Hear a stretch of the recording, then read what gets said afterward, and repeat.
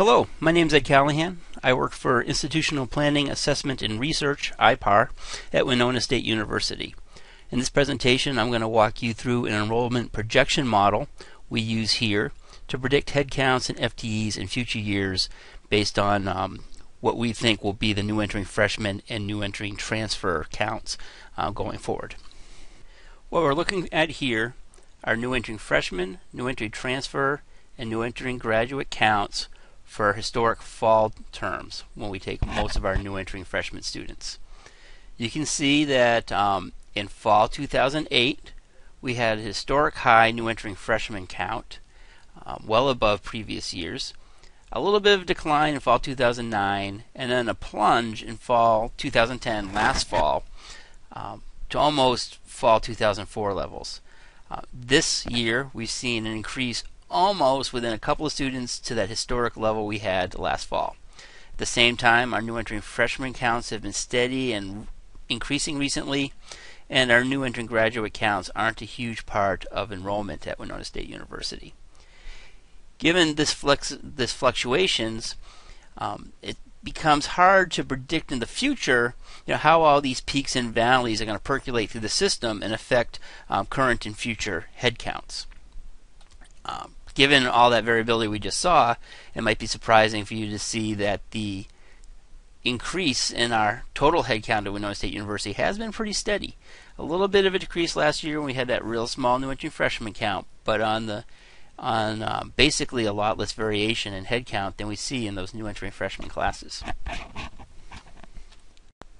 So the goal of our model is to predict future total headcount FTEs given all that fluctuation in new entering class sizes, and to set goals for admissions for those new entering counts so that our total FTEs don't get too high or too low for what the institution finds comfortable.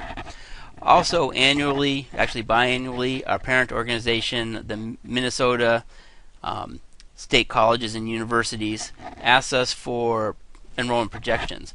That process used to be pretty stressful, pretty time-consuming, fairly ad hoc, and a manual process for our institutional research office. Our goal was to make it quick and easy and do something reasonable in a reproducible fashion and take that workload out of our office. So here's the model. Take a minute to read it, and then if you have any questions, go ahead and email me. Now actually, this looks complicated, but in just a minute you're going to understand this entire model. So this is how we think about modeling enrollment here. How many freshmen will we have next term, this coming spring term at Winona State? Well, we'll take in some new freshmen. We have students enter the university in spring. Plus we'll have some freshmen who are returning to the university. Those returning students, returning freshmen, are students who were retained from the previous term and didn't advance, meaning they didn't become a sophomore. So how many sophomores will we have next term? Some students will enter the university as sophomores. Freshman, sophomore, junior, senior is based on how many credits you have. Some transfers will have enough credits to be classified sophomores when they get here. Also we'll have sophomores from the previous term who retained and did not become juniors. They didn't advance. We'll also have some freshmen from the previous term who were retained and did advance. Similarly for juniors and seniors, just like the sophomores, except seniors don't advance. Graduate students and kind of other specials, extension students, stuff like that. These students also don't advance, but they do have retention rates. That's all you need to know to understand this model.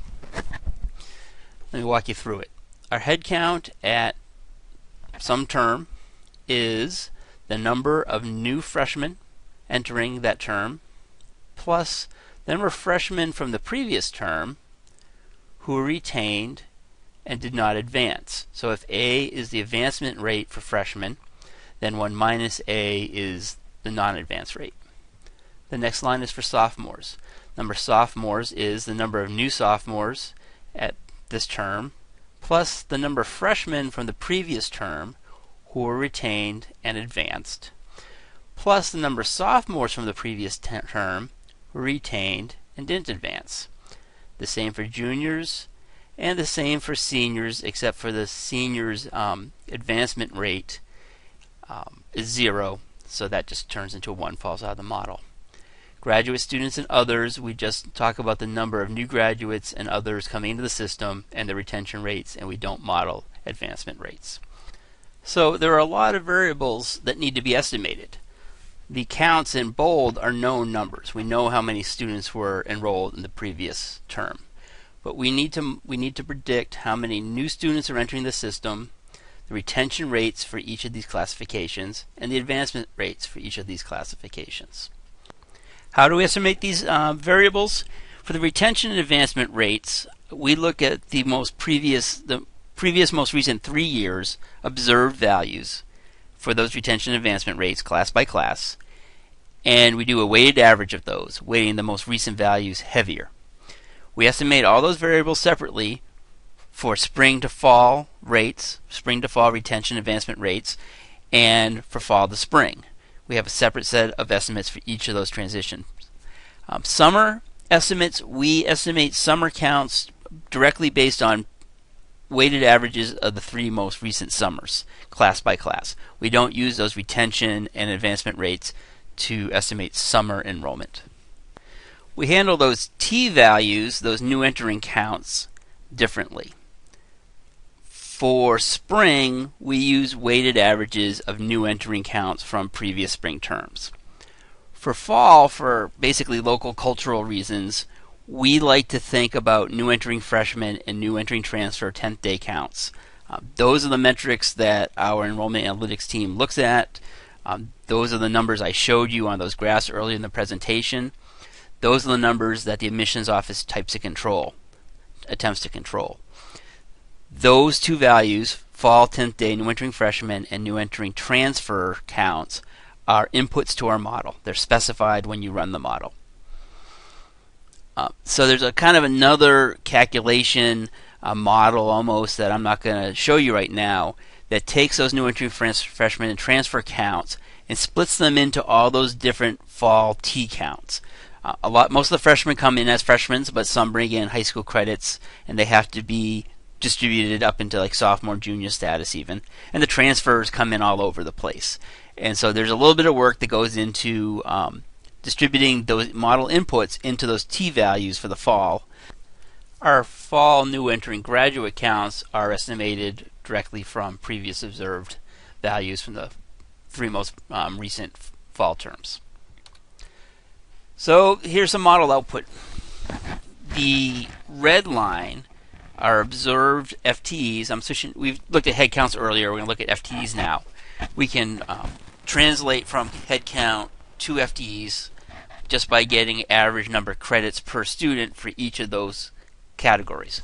Our model actually does that. The red line here, there we go.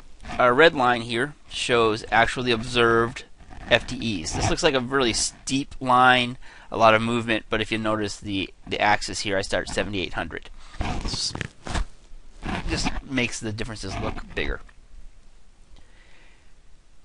This number here is the estimated FTEs for Winona State University that we think we'll see at the end of this current fiscal year, FY 2012. The number is the same regardless of the model inputs. We've run this with 3 sets of model inputs: 1,800 new entering freshmen and 550 new entering transfers, 1,750 and 550, and 1,850 new entering freshmen and 550 new entering transfers. We've run the model 3 different ways and showing you the output here. Each of those model runs produces the same FY 2012 estimate because the 2012 new entering freshmen and new entering transfer counts are already known because we're past the 10th day. This is a record high FTE count for Winona State University. We've never been over 8,600 FTEs before. I'm not sure if you would have predicted that based on the record low new entering counts we saw last year, but maybe you would have, knowing that this year was a big number and the 2 years prior to that were big numbers. If our model suggests that if we, for the next 3 years, take in 1,800 new entering freshmen, which is less than we've been getting, except for last year, and about 550 new entering transfers, we will have a basically stable to slightly increasing total FTEs. That's probably what we want. 1,800 and 550 are actually the goals that have been set for our admissions office for next year. If we leave that new entering transfer count alone and drop our new entering freshman count by 50 students, we'll see that will result in a declining, slowly but steadily declining overall FTE rate. If we bounce that 1,800 up to 1,850 students, leaving the transfers alone, we'll see a slightly increasing new entering freshman count, total FTE count. So this is really a pretty simple model. I mean, we're just looking at new entering freshmen, new entering transfer inputs, and we're just estimating a bunch of advancement and retention rates. It ignores a lot of things. We look at retention advancement rates, but really retention rate isn't the way we normally think of it, and we're not really looking at graduation rates. We're kind of lumping those concepts that IR is used to looking at just into these kind of dumb term-to-term advancement and retention rates. We treat seniors as one group, but we know it takes 5 or 6 years for a student to graduate. We could look at 4th, 5th, and 6th year seniors. Winona State actually has 2 campuses. We don't look at campuses, what the trends are on the Rochester campus versus the campus here in Winona. We ignore student demographics, gender, ethnicity. We ignore declared majors, what's going on in individual colleges. I mean, there's a lot of things that we're ignoring. And you could call our model overly simplistic, or you could call it not unnecessarily complicated. If you remember the goals we set for ourselves, they're pretty simple. We want to set some goals for the future, for admissions. We want to have a basic understanding of how these new entering transfer counts project into the future, and just to get some quick estimates for min-skew. I'm going to justify ignoring all these factors based on how accurate our model has been in practice. Here's some model validation data, and what I'm doing is looking at how would our model do if we knew exactly what the new entering freshman and new entering transfer count was going to be for the next year. For instance, what if in fall of 2009 I tried to predict the following fiscal year head count, knowing exactly how many new entering freshman transfers there was going to be in that fiscal year? So what if I had to estimate the head count and FTEs for the following spring of fiscal year 2010, and then the summer, spring, and fall term of fiscal year 2011? The actual FTEs that we saw for 2011 was 8,279. The predicted FTEs from the model would have been 8,311. We would have overestimated by only 0.4%. In the previous 4 years, the model would have underestimated, but by very small amounts. I mean, a 1 to 2% error rate on an enrollment prediction model like this is I think, very good. So I think that our model is performing just fine. We don't need to try to incorporate more variables into it because it's doing its job just as well as we need it to do. So that's my presentation for you. There's more information about the model. You can see an Excel document that implements the model. There's a white paper and a longer PowerPoint without my voice, all available at this URL. My name is Ed Callahan, and please feel free to email me if you have any questions. I appreciate you taking the time to listen.